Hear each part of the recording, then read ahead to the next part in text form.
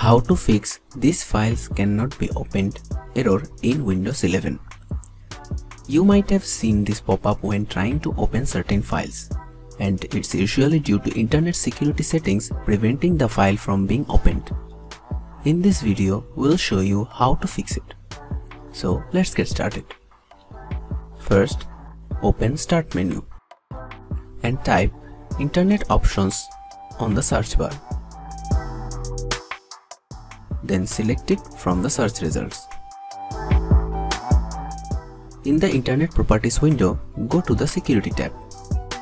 Select the Internet zone where the file is located. Click the Custom Level button. Scroll down and find the Launching Applications and Unsafe Files option. Change it from Disable to Prompt.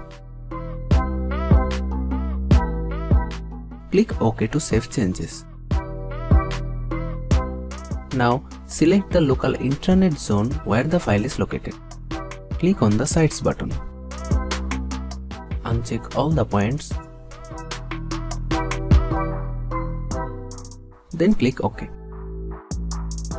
Click the Custom Level button. Scroll down and find the Launching Applications and Unsafe Files option. Change it from Disable to Prompt.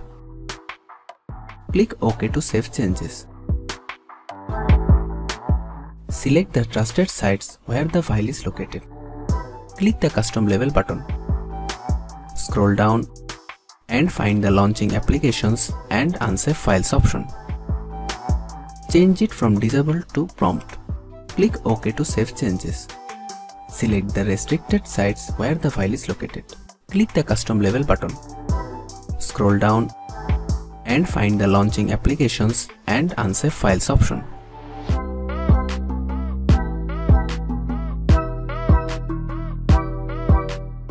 Change it from Disable to Prompt. Click OK to save the changes. Now try opening the file again. This time you should be prompted to open it. Then you can proceed. Done. We have successfully fixed the error in Windows 11.